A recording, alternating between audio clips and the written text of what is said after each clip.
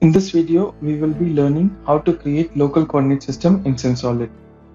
The application of local coordinate system are to apply loads like force or displacement along a local axis against global coordinates. In this demo, we have imported the pull-up bar CAD. Let us learn the process of creating local coordinate system. Navigate your mouse to the project tree and select Assembly, with respect to which the options in the workbench toolbar appears.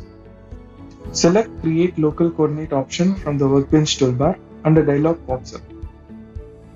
In the dialog window, select the Origin tab to position the coordinate. There are two ways available to position the origin of local coordinate system. One will be like directly select on the path to place the coordinate system, and the other option is to automatically place the origin of local coordinate system at the COG of the selected faces. You can also provide the XYZ component value if the origin of the local coordinate system to be user-defined. Once the origin of local coordinate system is positioned, select the second or third tab to align the direction of X and Y respectively. And now in the Axis X tab, to set the direction, we have two methods again. One is like we directly give the XYZ component to align the X axis pointer towards the same.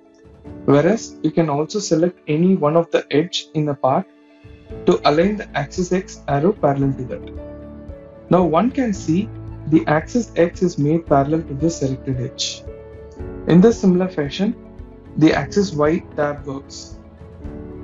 There are other two options in the dialog to translate or rotate the axis in a different direction.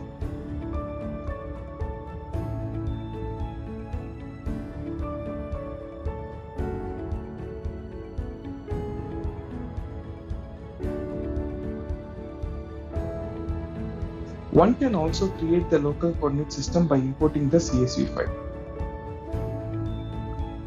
You can create multiple local coordinate systems in a design string.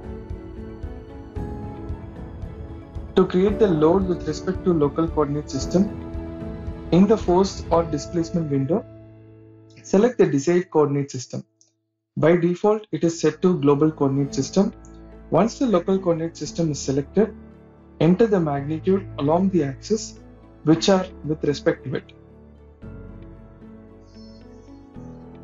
One can also use local coordinate system to create remote load with respect to it.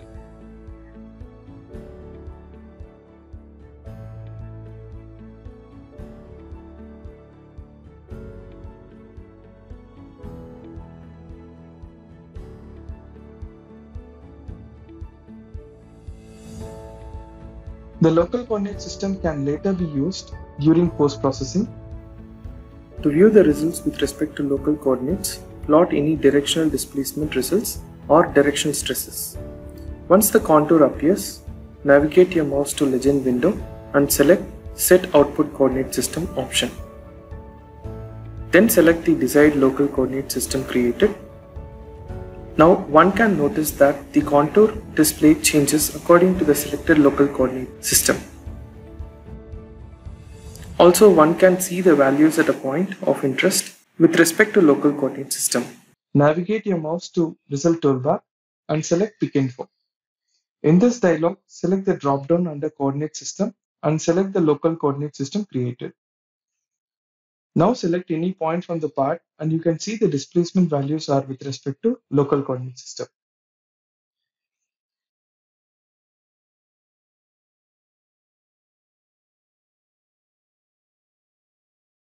Thank you for watching.